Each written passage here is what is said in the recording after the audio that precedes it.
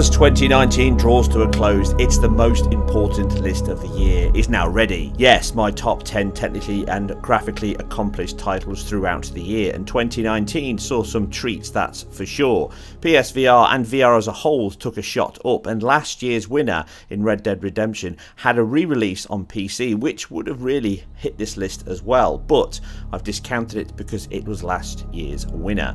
Obviously I can't cover everything here, so it's a subjective list.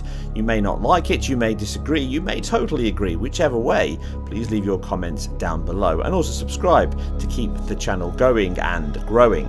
But diving into the titles on the boil, next year I really am looking forward to VR taking a ramp up. This year we've seen a huge shift in terms of developers getting used to the medium and actually pushing those experiences in terms of what VR offers and how different it is to 2D gaming. Blood and Truth was an honourable mention for me, as I think it's a very impressive looking title, both from a technical stance and a visual one once you play the game. It uses lots of techniques on very limited hardware and impresses throughout the title. It would have made my list had other titles not just pipped it to the post. It was a very good looking title. There are better ones on the PC, and next year I really am looking forward to Half-Life's return in VR, and that really is going to change the game. But other honourable mentions come from many other titles. My Friend Pedro was an amazing game to play. It's not the most visually accomplished, but it is fun, and it really takes me back to games where you just dive in, play a bit, and get used to the skills and the techniques that it deserves. And these indie titles never get the kind of praise and credits they deserve. And this one is one you should check out, and it is free on Game Pass. Not the most technically accomplished game, but one I'm sure you'll enjoy. Shenmue 3 is another. Yes, it has quite a lot of issues, and it misses out on my top slot for most of those. It does take you back to a time that was far simpler, and it really tries to recreate the time back then. The last one is EA's massive release from Respawn Entertainment's Jedi: The Fallen Order. It really is a title that deserved to be somewhere in the mid top 10 of my list here, but due to the continued issues throughout the title that I covered extensively in my previous analysis of all four formats on consoles, it really misses my list due to the fact that those issues, the performance levels and the resolution issues and all the other things wrapped around it, really take the shine off a title that should have really delivered more overall. But it doesn't distract from the fact that right now it is a much better looking game, and it performs much better due to all the performance improvements that have come since patches. But it really is missed out on my top slot just to the fact that it didn't really launch the condition it should have done come day one. Yeah, I'm okay. You alright? No, you're not doing that again.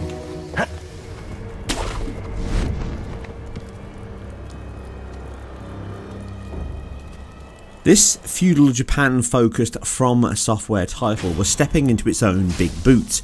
Emerged from the shadow of Tenchu, from which its origins are owed. This was a title that benefited from Activision, I feel, in many areas. None of these come from its unique style, art design and relentless difficulty. I may bore many, but these games always take me back to the ones I grew up with on the C64 or BBC Micro. Tough, unfair even, and thankless, but they compelled you to be better, to try harder and learn the routines and the rhythms. Anyone who has played Manic Miner, Game Over, Big Mac or any other challenging title from the early 8-bit days will know all too well the mixture of frustration and fulfillment they offer. Sekiro nails that again and again, but with a graphical flair all its own. On a technical level, the engine and team have not improved to any significant degree, and the ever-present frame pacing issues remain from all previous titles, which does muddy the waters and is why I place it lower in my list. But what they lack in technical chops, they make up for in artistic flair and level design. Right from the off, you are greeted with a moody, emaciated lead with a typical samurai swagger and muted style. The world is furnished with a gaggle of disturbed looking enemies, exaggerated designs and animations, all dismembered to a tranquil backdrop of lushy grassy fields. bright castle grounds, blazing pagodas, dark tunnels and much more. The use of light, space, darkness and both physical and animation based nuances and help inform you of the high risk danger and best method of assassination. It is within this strong design centre and juxtaposition of mood and vision that really has you admiring the moments in the game, from atop a rain-soaked rooftop or inbound general on horseback. The battle never ends, but Sekiro is one of the most polished From Software titles I have enjoyed, even if that is sometimes through gritted teeth. Still doesn't miss out on my top 10 list, and it is one of the most enjoyable and rewarding titles I have played and enjoyed throughout 2019.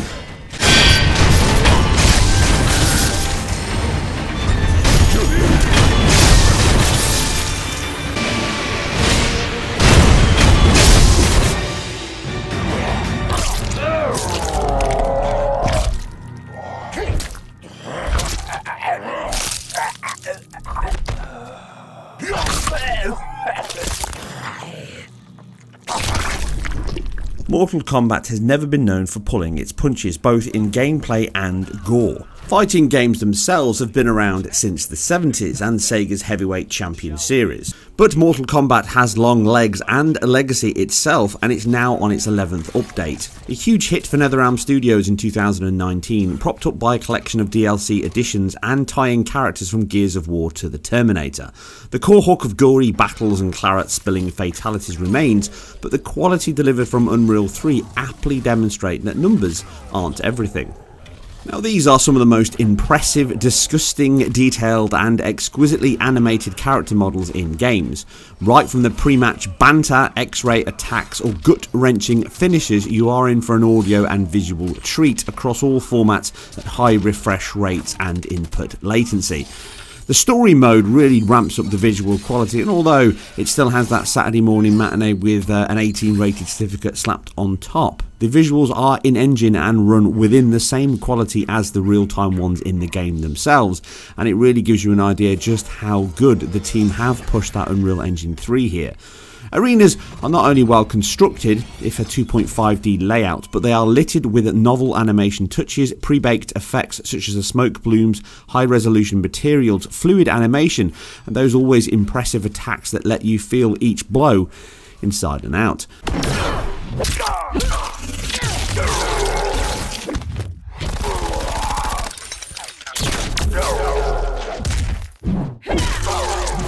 But it is the combatants where the bespoke and augmented Unreal 3 spur-off really shows the benefits here. Skin looks real at times, soft fleshy epidermis tones, silky smooth motion, zoomed in impacts, bone crunching sounds and gore that looks to be straight out of a Tom Savini flick. And as far as character models, shading quality and sheer poly count, the results speak for themselves and are as close to beating another title in my list that also targets the same performance metric. It's bloody great. Finish him.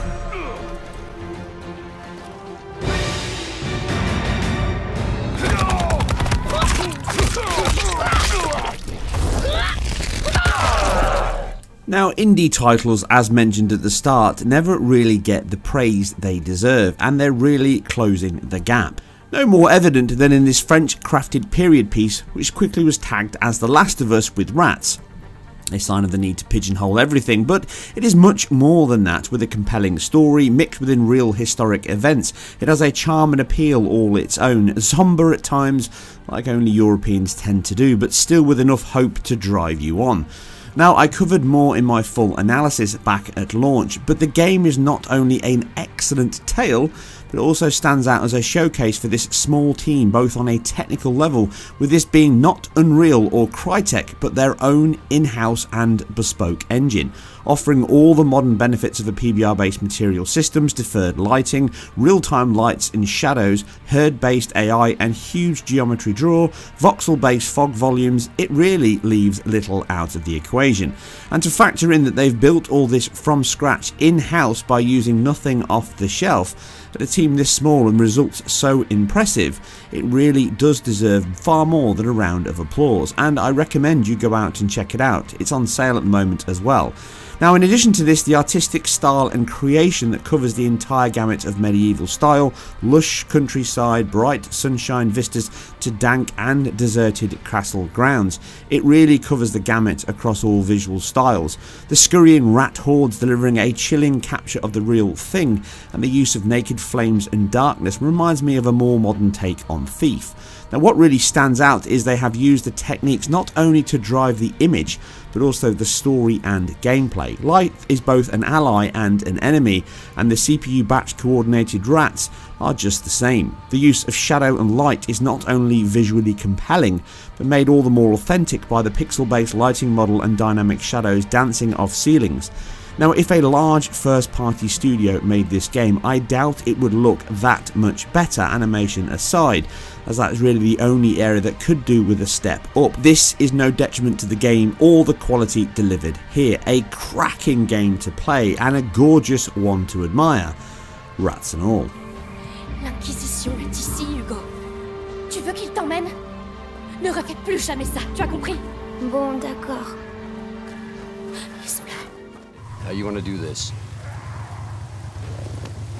Loan me your shotgun. I'll walk point. Ben Studios have been around for a long time, bringing Bubsy into 3D to filter in Logan's inner Bond, and even getting Nathan Drake mobile on the Vita. Movement was another focus in their PS4 debut, as The Walking Dead went all 28 days on us in Days Gone. The post-apocalyptic zombie game was something very new for them and maximised its Unreal Engine 4 with exceptional calibre on both PlayStation platforms. All you see here is from the base PS4, and the sheer scale of foliage, geometry, character detail and those vast zombie hordes create many impressive set pieces throughout. Now, one of its standout features, aside the gaggle of zombies, is the dynamic time of day and weather system. Wind picks up, trees violently jostle, rain pours down as object materials and their roughness composite layer is reduced to provide that wet specular reflectance and build the atmosphere. Puddles build up on the ground, adding SSR reflections, and light tones and image probes shift the look of the scene and mood. The artistic direction here is very, very good. Huge expanses of America splay out before you, from snow-capped mountaintops, rocky ridges to dank dark tunnels, with just your spotlight and GI bounce also included. Complementing the dense and full game world are the rich and supremely well animated character models also adorn the title. These real-time cinematics are generally up to the level of other first-party teams with good direction and pretty good acting.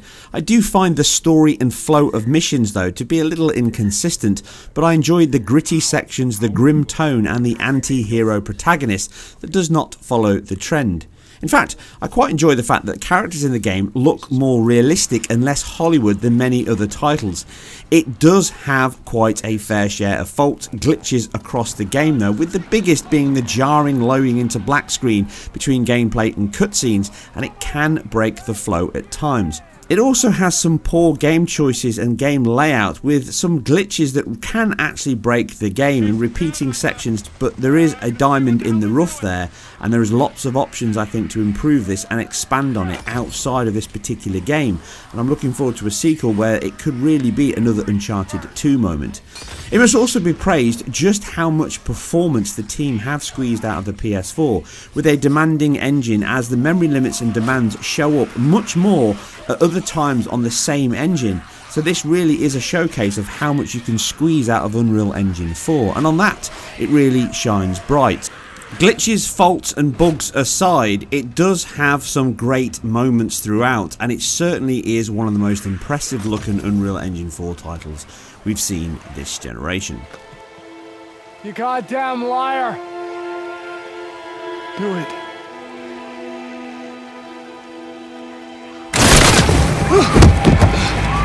No! No! I see you. You armed up? Now, what is the price of originality? Captain Price. He is back, more cockney, just as badass, and now a little younger too. In what seems to be a never-ending trend of remakes, reboots, rebirths and just plain cash-in, the next COD is nothing new, but manages to deliver some great moments and varied levels across its campaign, and the multiplayer I covered in detail along with the premium console versions back at launch in single player. And here it is where the lion's share of the engine enhancements are focused. Just having PBR based based shading is not enough in the here and now, and you have to stand out, and they have done that again and again here. From each dusty rock, wooden desk, stone wall or glowing iris under night visions goggles, this game's materials are top draw. Backing this up is the accomplished post-effects suite, bokeh depth of field, SSR, frustum-based voxel fog, procedural construction, per-object motion blur, tessellated geometry, high polygon topology, and motion captured animations, much more. You spend moment to moment here aghast at the quality your machine is pumping out, again at that high 60 FPS or 16 millisecond refresh rate. Something quite common in many games this year, in fact. Now, like many others on this list, it can at times struggle to hold that on some machines, but this does not belittle the quality and the high achievement from an engine fully focused on performance with arguably the best input times in the business. It always feels so damn good to play. And in fact, the combat and gun battles in certain segments here are, in my opinion, the best in the series, elevated immensely by some of the best and most gritty and weighted animations ever lavished into an FPS. They always feel satisfying, from the camera twitch on shot or reload, or even the multiple animation sets used for ADs or free hands when you're aiming down the scopes and you're down to your very last shell. Consistency is the biggest letdown here, with highs and lows being quite wide points. The house raid is sky high, yet the embarrassing Russian dude versus kids moment shows some weaker assets and cringe-worthy moments in the campaign. But luckily, the highs far outweigh the lows, and the new engine or game it may not be, but it does look something very good and very shiny, and it must be a testament to how much they are dragging this engine over multiple generations, and they really make sure that it still delivers the goods day in, day out. I need cover! Nest is clear! Nicely done, Echo! My fucking pleasure, Sergeant. The Coalition delivered a confident and impressive game in Gears 4, but with the 5th entry they made huge strides in utilising Unreal Engine 4, with a game that really shows the best it can muster within the right hands. My in-depth analysis of all versions earlier this year demonstrated how well they push it on dual consoles and high-end PC, with scalability across a huge range and generation of hardware. Much of its impressive tech, high fidelity image quality, sumptuous colour mapping, which is further enhanced by HDR, is bolstered by a robust dynamic scaler, keeping the GPU fully loaded while allowing shorter bursts of resolution reduction to maintain a high refresh rate. 60 FPS on the X and higher still on PC. These tight, scripted and impressive single player games empower teams to create spectacular set pieces and flashy effects, and this is no exception, throwing an abundance of modern effects from SSR, screen space volumes, proxy reflections, dismemberment systems, tessellated snow, PBR-based materials, dynamic lights with shadow casters, and high sampled per object motion blur. And now, fully complete with real-time cutscenes with excellent voice acting, high bone rigging on faces, enabling strong character animations and emotion to shine through. Now, this shift to real-time across the entire game also means loading is almost eradicated after the first moments, unless of course you jib out.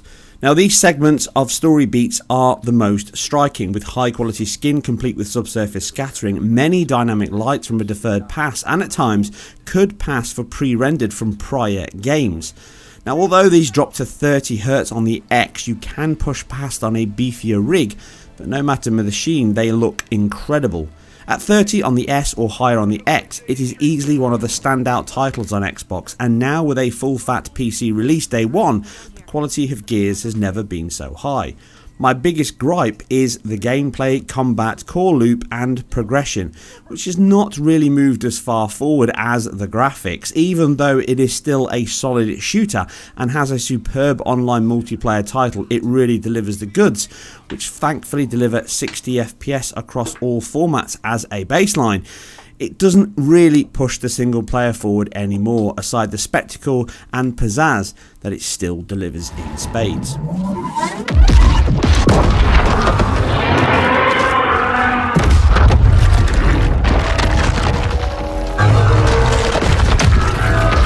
So, Devil's Cry, huh?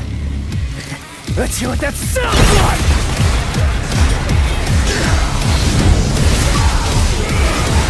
Ever since Date swung into action on the PS2's Epic in 2001, I have been a die-hard Devil May Cry fanatic. The tight yet skilled combat, intricate timing and parries, segmented battles, just like the arcade scrolling beat-em-ups of yesteryear, and grand gothic style hooked me from the start. In this, the year of Capcom and its phenomenal RE engine, he's never looked so good. From Nero, V, Lady and the man himself, this is nothing short of an artistic work of art. The gothic imagery, hulking bosses, destructible scenery, fluid-like effects, abundant GPU-spawned particles complete with collision, swathes of enemies on screen and weapon add-ons for all occasions. Complete at that silky smooth 60Hz rate proves that RE is the Swiss Army knife of game engines. Check out more in my analysis of this title earlier this year. Now, why it scores so high on my list is within the character models, the motion captured animation, the dearth of detail across each blemish, whiskered jawline, tattooed midriff or shining buttock. It kicks ass and takes names. I do not exaggerate when I say this can look next gen at times and is easily up with anyone else in the industry at this point. Aided by their entire pipeline being based on photogrammetry and motion capture, this means that segments not only deliver accurate levels of Fresnel, specular reflectance, diffuse lighting and isotropic highlights across skin, leather, hair and more, but the pre-production visualizations of all these sequences acted out complete with amateur dramatic costumes, makeshift effects, clearly demonstrates the foreplanning and passion that went into each and every shot. Many of the sequences are simply staggering, and although they can cause dips under the target 60 FPS alongside obvious increases in geometry, lighting accuracy, skin shaders and more, they still flow like a fine wine across the satisfying combat arenas, varied boss battles that are only really let down by weak level construction and repetitive backtracking at times. It's its biggest weakness overall as a game, but the tongue-in-cheek devil may care cheesiness is just another piece of the oh so delicious cake. So bad, it's amazing. Have you lost your mind? There's a demon to destroy! Kill yourself later! I'll help! If the Yamato can separate man from devil, then what about the rebellion?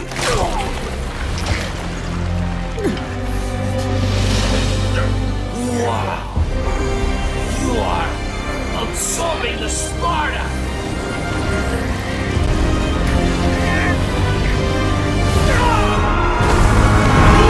Those pricks from Hansa. I believed that Moscow was controlled by the HQ, that we were under occupation, that we were still in war. 4A Games have long since been one of the most technically proficient teams in the business. Born from the Stalker roots, the splintered off team crafting their own X-ray engine which would be destined to deliver their 2010 take on Dmitry Klavovsky's 2005 Metro novels. The game, like the books, is a dark, gloomy tale of the Russian Metro system, home to the 50k circa survivors from the post-nuclear fallout, destined to survive underground or with a gas mask. It was a gritty, narrative-driven story that centred on Artyom's journey, flashes of pre-Holocaust life and survival from the mutant beasts, Watchmen and those mysterious Dark Ones.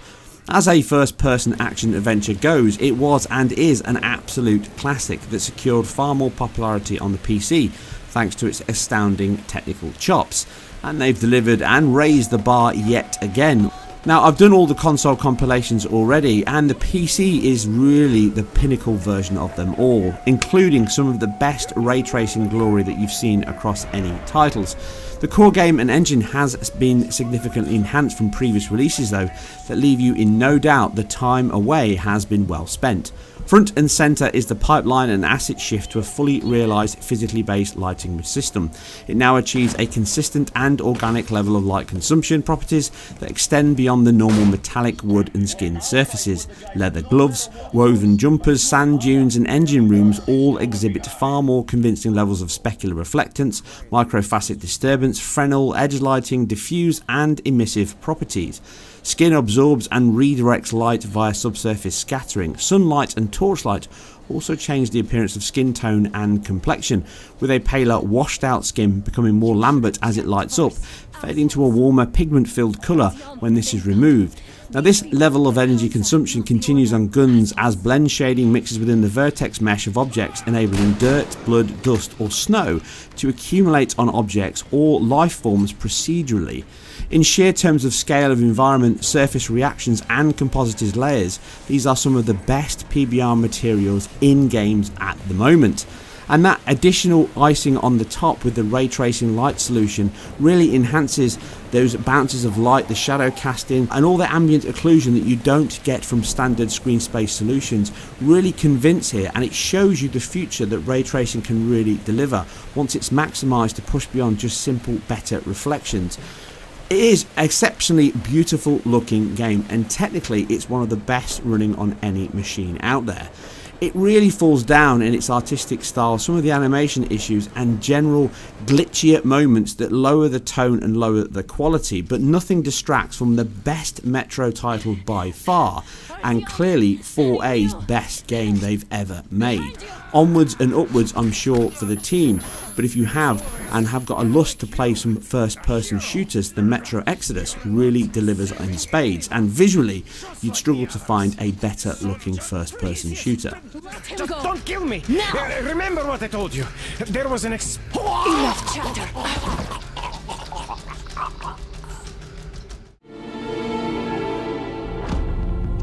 She's not responding.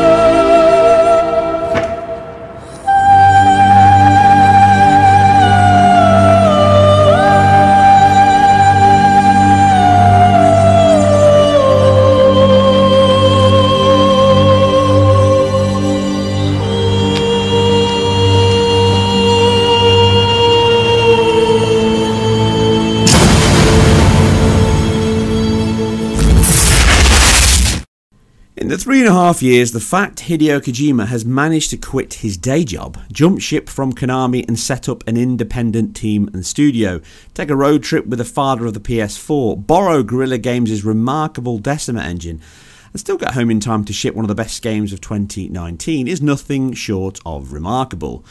Even more, as he managed to deliver a AAA quality game on nothing more than a video game version of The Postman. Visually, this is one of the best looking games this generation by far.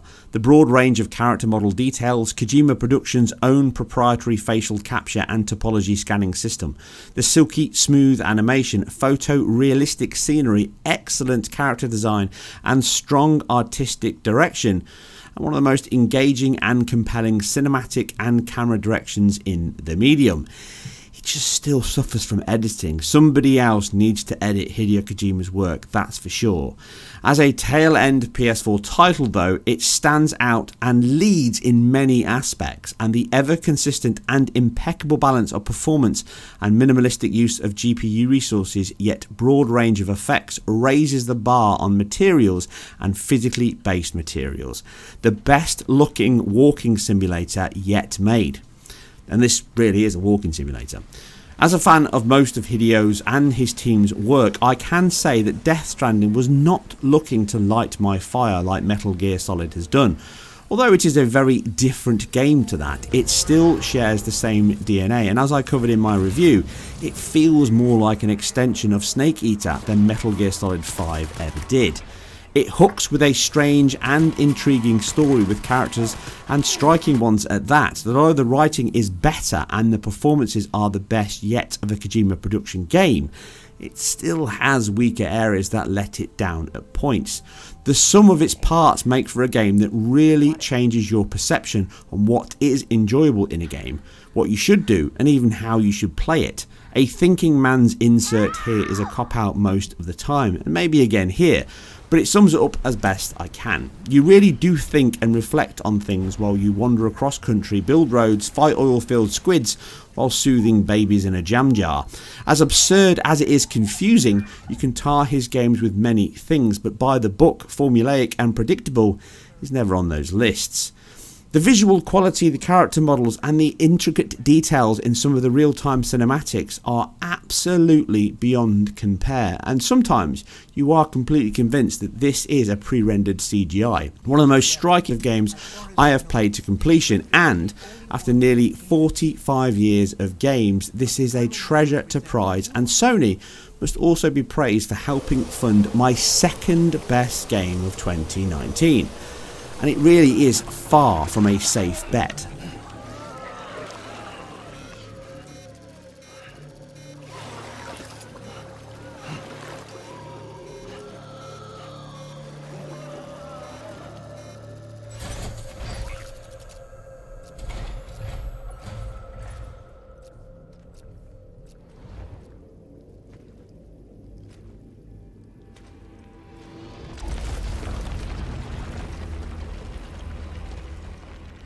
The name's Higgs, the particle of God that permeates all existence.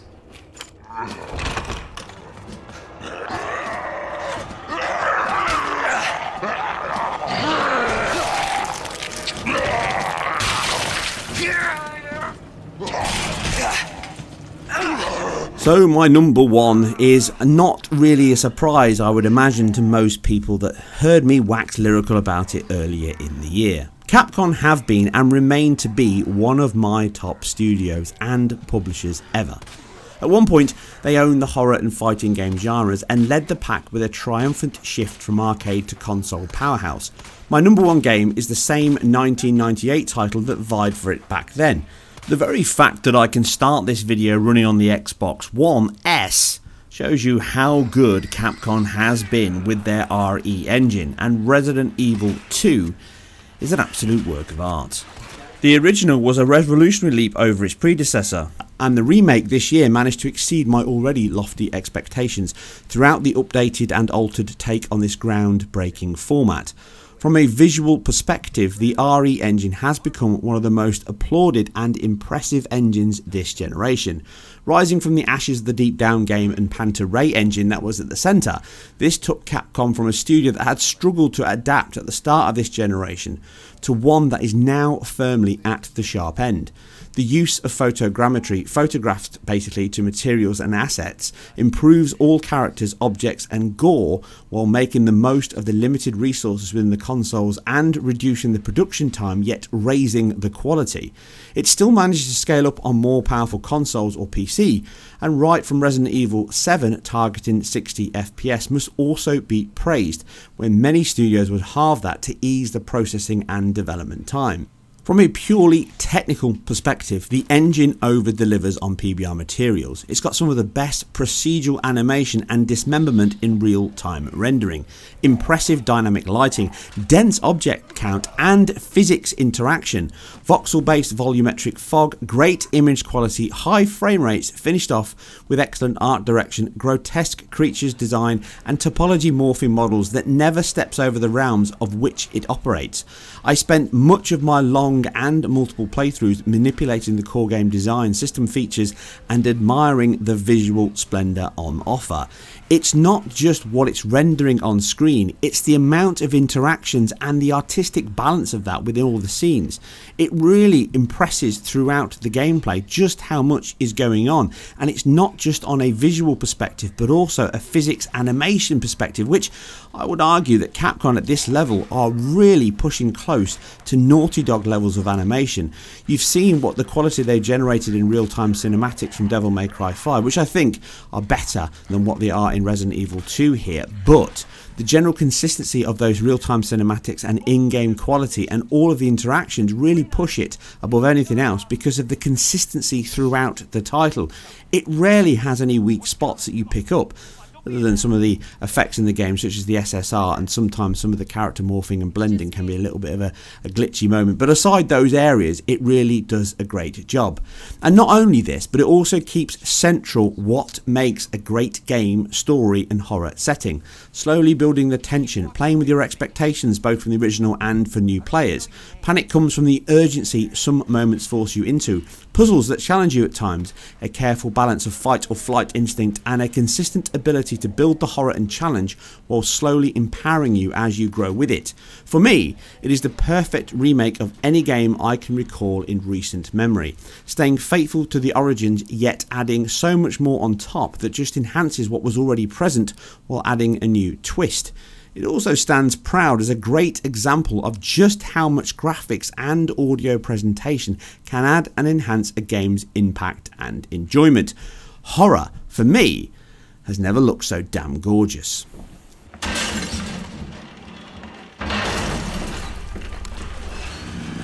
Jesus Christ!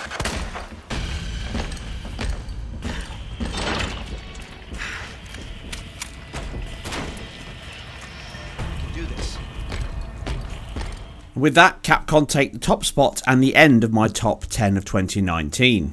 Sorry this one was late, but for various reasons I just haven't had much time over the last few weeks to do much content. But hopefully this is something I will put to bed in 2020, where things really start ramping up and I will be improving and enhancing my quality. And this is just the start of that. Did you like the list? Did you enjoy what I put in the list? Was it the right order, the wrong order, completely the wrong games? After all, you guys and girls can comment below in the comments section, but for now I'm out and Capcom is king of the hill. I'll catch you on the next one. Lower it. FBI. Sorry. Thank you for your help. Surprised you made it this far.